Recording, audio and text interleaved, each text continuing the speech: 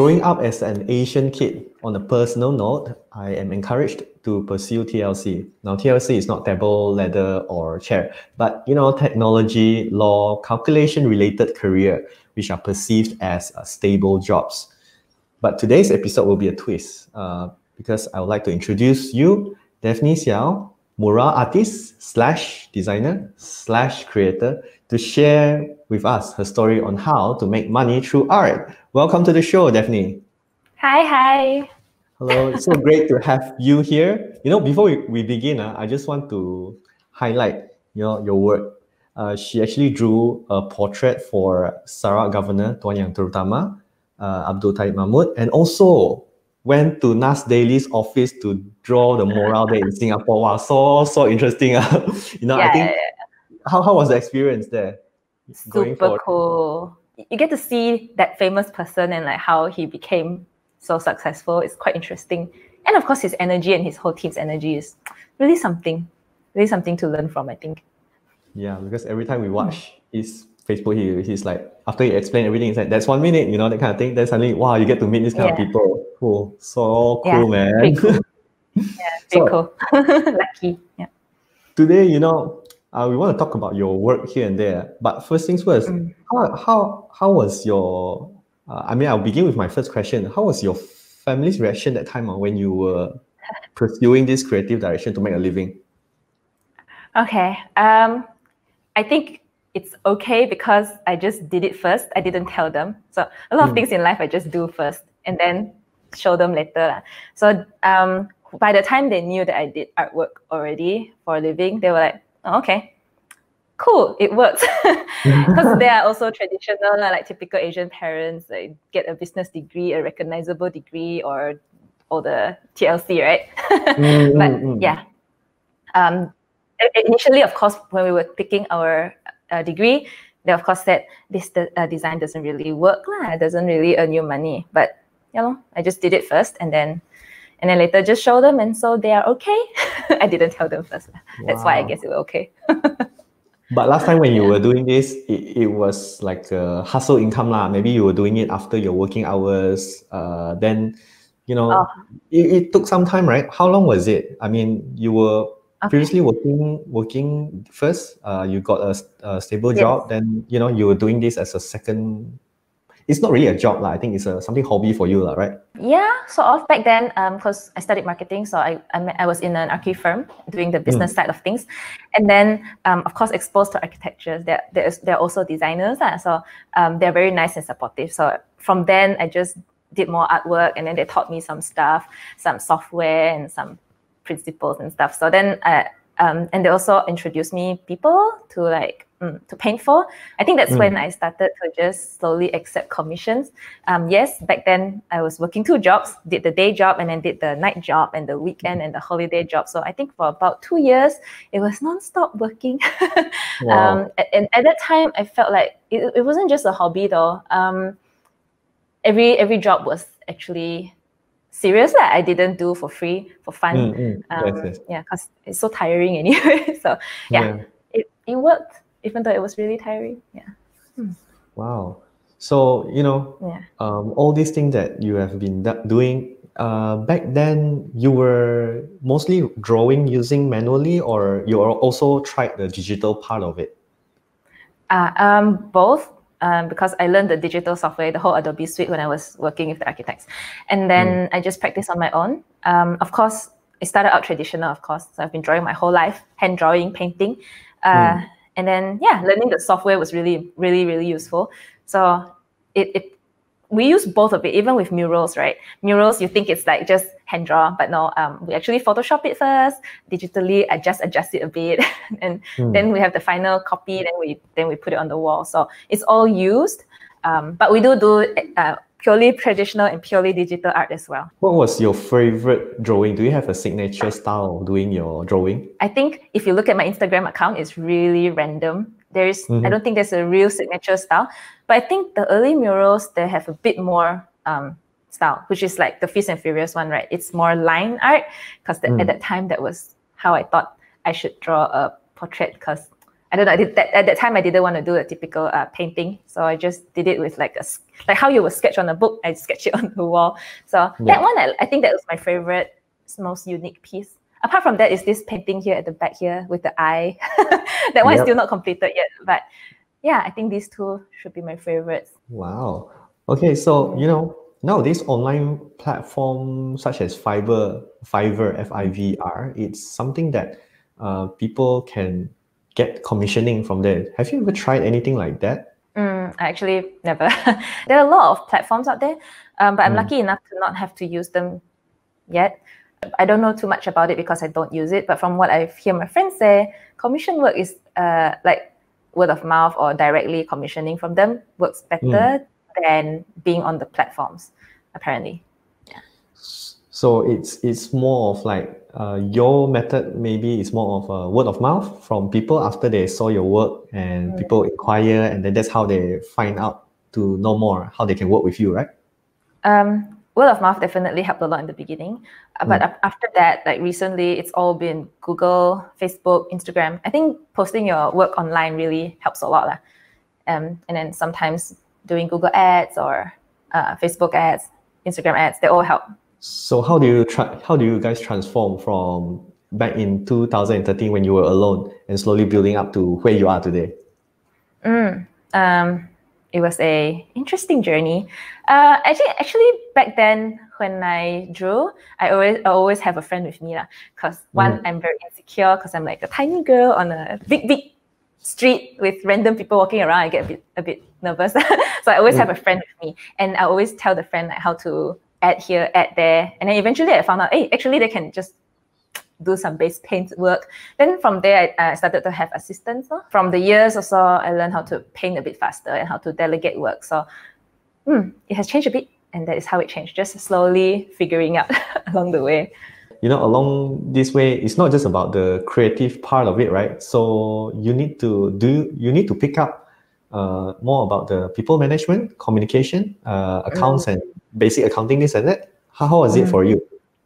Okay, so because I took a bachelor's in commerce, so accounting, we did a bit of accounting, so that wasn't too crazy. I can do a simple cash book, the in-outs, so I'm still able to report my taxes. So, but I do think it's very important to know a bit of business if you're doing art, because even art is a business, especially if you're going to do it by yourself and not through an agency. So you have to know how to calculate your ins, your outs, and pay yourself a certain salary so you do not overspend on yourself or on the company. Some admin, some accounting, some marketing is useful as well. You got to know how to talk about yourself, which took me some time to learn. But yeah. Do you also need to pitch your ideas to people, or how do they find out about your work and check out whether or not they want to engage you, and before they continue to have more conversation with you? I believe in process. So when I was in working for companies, I also did a bit of administration. So that's when I know we have to have proposals, proper contracts to sign. So before every job, we have to sign off. But before that, also we do the clients would look for us and then would look for me and say, I want something like this. They either have a design or they don't. And so we propose, and then that process is, I kind of understand what you want. This is what we can give you. This is the price range. Is that okay? Okay, sign off. Then we get the job done. So that's the whole process. So it's like also there's an ongoing communication going on so that you can understand what they want, and at the same time they also can give you more feedback and all this and that before you customize something for them based on the price. Yeah, I think we are more design than art, more designers than artists, because I think we solve their creative problem instead of just like draw whatever. So I think that's why our artwork is also so random. There's so many styles because different people need different styles. Do you mind if we ask actually the range that probably you can make every month? Like, is it like 3, 4, or 5 figures, that kind of thing? Or is it consistent, or it's not consistent every month? Like every business, it's not consistent unless you do a retainer, but with art, it's a bit harder. So, yep, it can range from seldom 3 digits because you have to survive, right? So it can go from 4 to 5 digits so far. Yeah, depending on the size, depending on the client. When you first started, right, you were drawing Marilyn Monroe for your friend? Or did the story continue from there? I think that friend kind of gave me my first wall.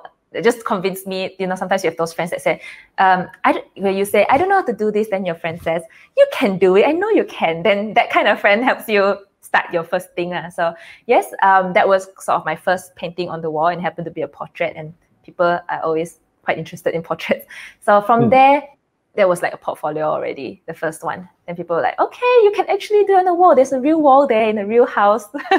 So now you can paint more. Like they'll ask you to start to quote for different kind of jobs. I think I'm also lucky that back then there were not a lot of mural artists, especially here in Bujang. Yep. Wow. But your drawings definitely left a mark here. And I think over time, people will see and say, wow, that is someone who is local, who did this. And, it kind of makes us proud as a Sarawakian here to have your work around for people, the tourists, to come and see and watch. So, all right, after this, I'll be asking Daphne more interesting questions. We'll be right back after the break.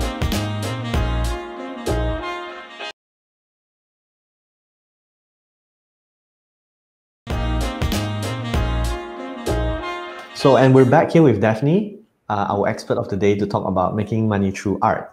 So, Daphne, I'm sure throughout your journey, about 6 years, 7 years, you have faced a lot of challenges to do what you do. It's not just about something you love, but there's ups and downs throughout the journey. Can you share with us some of the challenges that you face? It's so funny because there's so many types of challenges from so many angles. Apart from, of course, the job, which is the design challenge. Of course, sometimes you have people, sometimes you have material, and then sometimes you have a pandemic. But I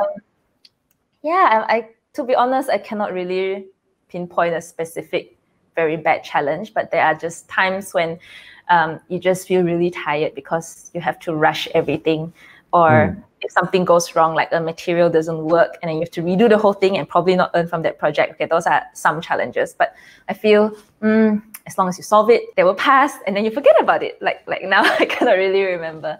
But yeah, there are definitely different kind of challenges. Is there a time that maybe you draw and then you accidentally,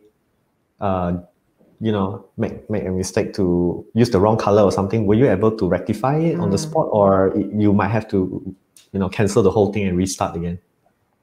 Okay. So depending on the job. So for walls, because we are using water-based paint for most walls, it's perfectly fine. Because any problem you have, just like painting, you can always cover it with another layer of paint and keep going. Some material you cannot, like maybe metal or plastics. They're a bit more challenging because they require different preparation. There was one time we were working on a different kind of material. It's like a bit of, it's either MDF or plastic. I cannot remember. Oh, it's solid surface kind of material. So water-based paint just doesn't work on it. And then of course we can just give the client the product, how we do it. Because initially we thought that it can absorb the paint that we're using, because we kind of told the contractor we're going to use this specific paint, but then came out that surface cannot use that paint. So that one we had to redo the whole thing. Thankfully the client was not in a rush, so we just redid the whole thing, and probably didn't earn from that one, but we all learn from mistakes. So next time if I ever have this kind of problem, I know how to solve it. At least this kind of things, right? You do it, the mistakes you do when you were younger, then you grow from it. You know that why you shouldn't and you wouldn't do it that way anymore, because you learn from that mistake, right? I think there will never stop being mistakes, man. I'm sure we're definitely along the way. I think it's fine, because that's how you grow and become expert from it. Then one day when you have your own students that you are teaching them, you can share them a very practical sort of experience. So I wonder, how about your friends' reaction among you when they found out that, hey, Daphne, you seriously are going to full-time drawing murals, this and that? What was their reaction? They were mostly very supportive. They were all like, cool. They all say it's cool. And then they will introduce me their friends and their family and people they know. Whenever people need an art job, they will straight away tell me or tag me on Facebook and stuff like that. So friends were all very supportive. I don't have a single friend that says, that's bad. I don't think so. If they did So that, nice. they're not my friend. Wow. Okay, can cancel them off already from the list. This person thought bad. Luckily, my friend quality all pretty good so far. Yeah. Now I think your friends watching this also will be like, oh wow, now definitely talking so nice for me. They will belanja you makan already out there. So the moral that you draw, is there any story behind it, or mostly from your clients, this and that? Have you found anything that is memorable that you can share with us? Oh, I think every artwork has their own story. Every client that is willing to pay for the art has their own reason to want an art. There are many, but I guess the more emotional ones would be those for their family. For example, Black Jam, right? They painted their late mother on the wall. That was quite touching. And then there's also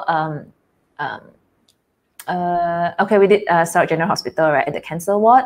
So even though the painting doesn't completely show a story, but behind it is that the painting is supposed to be very cheerful so that people who are waiting at the cancer ward would have something to see.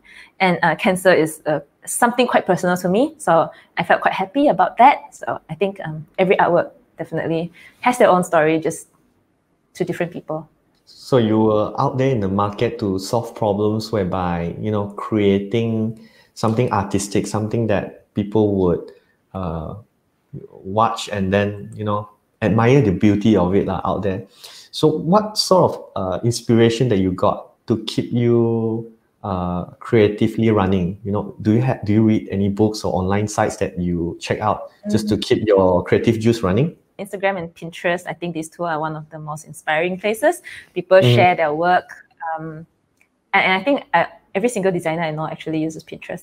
So that really inspires you as well. Like, wow, how could these people think of such genius? So then you kind of want to do something like that or better or something different. Online sites, yes. I sometimes browse sites like My Modern Mat. So you see different type of art from different places around the world. That's quite fun. YouTube videos, I think actually not only art related stuff, sometimes when it's related to even video or even business, they can inspire you as well. So sometimes in business, they think about the big idea of something. So it kind of translates to what creative work we do. Like maybe we don't just want to paint this simple thing. Maybe we sometimes go to the client and say, if we paint this, more people would like it. Something like that, different ways to be inspired, not just purely in fine art. Is there any artist in particular that you are watching to follow, or like you're just going random only? Pretty random. I don't think I'm following any specific artist. Yeah, I think everybody's style is so cool, so I like to either merge them together or refer to them. So are you someone who is like more to self-taught, or you have a sifu behind to actually guide you to do all these things, or you're experimenting yourself? I am experimenting myself. Maybe when I was in kindergarten, I went to some art classes. Apart from that, I just always drew. Like when I'm young, I'm supposed to do my homework, I'll be drawing underneath my homework. And then when my mom comes, I'll just cover my artwork and just pretend to do homework. That kind of. So I've been drawing my whole life. So I can say I'm quite self-taught, and I like to experiment with different mediums as well. So when I started to get a job and earn some money, right, I would buy all these expensive color pencils, like $200, $400 a box kind of color pencils kind. I buy every single kind of paint that I can get my hands on, and then try and test and learn different mediums. But you were like, of course, you were trying it out, and then you make money out of it. Then that's where you were willing to spend more money to to get a better equipment, this and that, to test it out, right? In the beginning, no, though. In the beginning, I was just doing it as a hobby for myself before people ever asked me to draw stuff. I just wanted to experiment with everything already. Actually, the funny thing is when we have more jobs, I have less time to experiment and do personal art now. But along the way, I do learn things that are needed to improve. But maybe less time to do something completely different. There are other skills like video editing, these kind of things then came along the way as well to enhance our work. Oh, speaking about that, did you guys go into a digitalization, like to put it in YouTube so that maybe you can monetize out of it? So I've always put my stuff on social media, right? Facebook, initially, and then Instagram came, and then we put it on Instagram. And then, yeah, YouTube came along. And of course, I'm like, wow, YouTube, if I get a certain number of followers, I can get some income. So yes, I started a YouTube channel in 2016. And it started off a bit travel, but after that, I did document a lot of our artwork on video. Back then, when they only needed 100 subscribers, then we did earn some money. But then now you need about, I think, 1,000 followers before you can get any Google money. So hopefully one day we'll get there. So for your audience out there who are wondering, YouTube, yeah, you can make money by having like 1,000 subscribers and also 4,000 watching hours for the past 1 year. So don't worry, I think 4,000 watched hours. Yep. Okay. Because I'm also, by the way, Bujang Broke is also in YouTube, so I've always been checking. How many followers now? I got like, I don't know, 1,400. You're earning money already. No, not really, because my watch hour is just 2,100, I think. So I got another 2,000 to go. We should collab. Yeah, but it's too much about investing things. So I don't know, people are interested. So I just make it very basic for people to watch. So anyways, let's go for a short break first. Before we wrap up this discussion today, stay tuned, don't go away.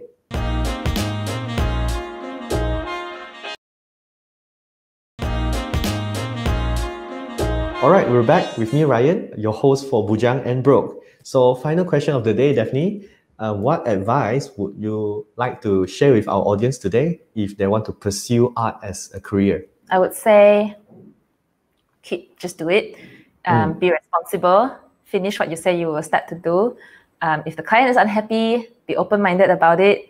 Try to, well, in the end, you're doing a job for them. So try to make them happy by painting, like improving what you're doing.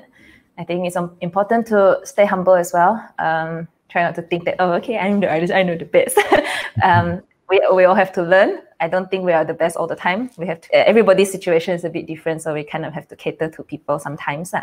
Of course, unless you really know that this is how you should do it, then of course, then you can stand your ground. But try to be nice about it. I think as any job actually. Just try to be nice. I think collaborating is also very important. So be nice to not only your customers, but also your peers or people who do similar or different things from you.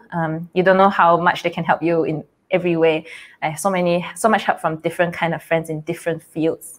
That even Nas daily job, okay, my friend who happened to be working in furniture and interior design introduced me to that job. So I'm like, wow. Wow. Yeah, so it's so crazy how if your niceness goes a long way. Of course, when people need help, you help back. And then like, yeah, I think that's the kind of advice I think to even do any business, I feel. But of course, just be careful as well. Awesome, Daphne. Thank you so much for being here today. We learned a lot from you when it comes to networking with people. When it comes to juggling our work, don't give up on our dream, because maybe the first choice that we want in life is not there yet, but we can still keep working on it until one day we can try it out here and there. And finally, whatever that you pursue in life, probably you can do it one day as your main job. So, the show has come to an end, but we will see you in the next episode to talk about, can I retire early and rich? And all this is brought to you by TVS. I'm Ryan, your host from Bujang Broke. See you next time. Bye.